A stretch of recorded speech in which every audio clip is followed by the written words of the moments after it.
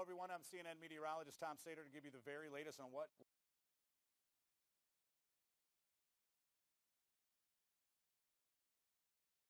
was the strongest tropical system we've seen on our planet this year.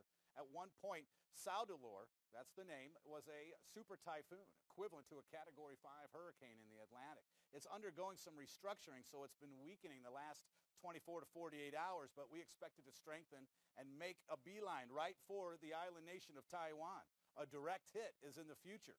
Take a look at our numbers right now, 185 kilometers per hour. As I show you the track, you'll start to see how the models want to intensify this, and we concur that even up to 220 kilometers per hour, this could get close to super typhoon status, or at least maybe the equivalent strength of a Category 4 hurricane, and make a direct hit in the center part of Taiwan. Taipei, 7.4 million live there, and they could really experience some pretty strong winds being on the northern flank.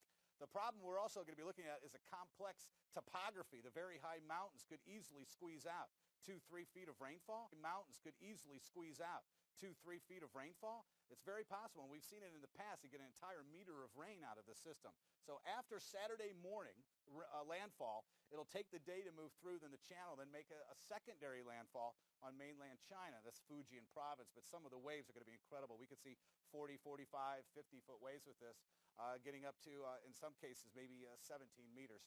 Tremendous storm. It's definitely going to have an impact, and we'll continue to keep you informed.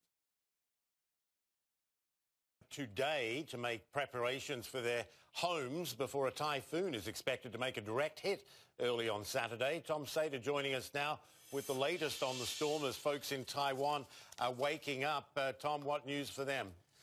Well, they've got the day today to be prepared and get ready. Batten down the hatches. They've been bringing in the fishing vessels and the ships. I mean, thousands of them, really. And the good news, they've also been evacuating some of the perimeter islands on the eastern extremities of the coastline.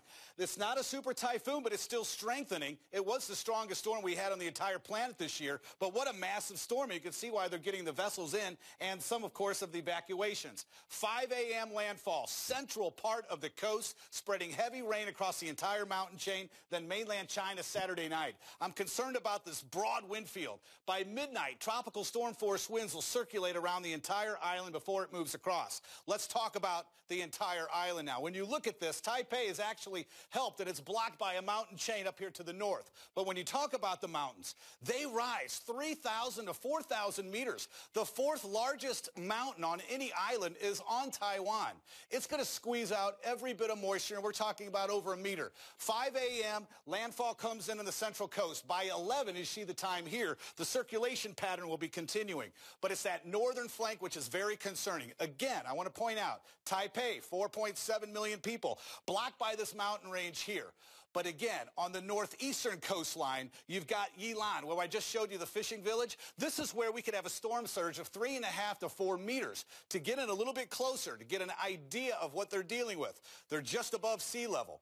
500,000 people live in Yilan County, and of course about 100,000 actually live in the city. But notice the valley as it comes down in this area. It's tremendous heights with this. This is going to cause some big problems, major flooding, and of course the threat for landslides. Now once again, when we come back and we take a look at some of the rain totals we're going to see here, I'll read these for you. It's tremendous. 500, 600 millimeters. 534 in Yilan, and this is a 48-hour projection. We're going to see, Michael, over a meter of rainfall stretched from the northern mountain chain down into the southern mountain chain, and then by Saturday evening when it makes landfall in mainland China, there's going to be flood problems there as well. It still could be Category 2 equivalent hurricane status with strength on mainland China. It could possibly have the strength of a Category 4 when it makes landfall at 5 a.m.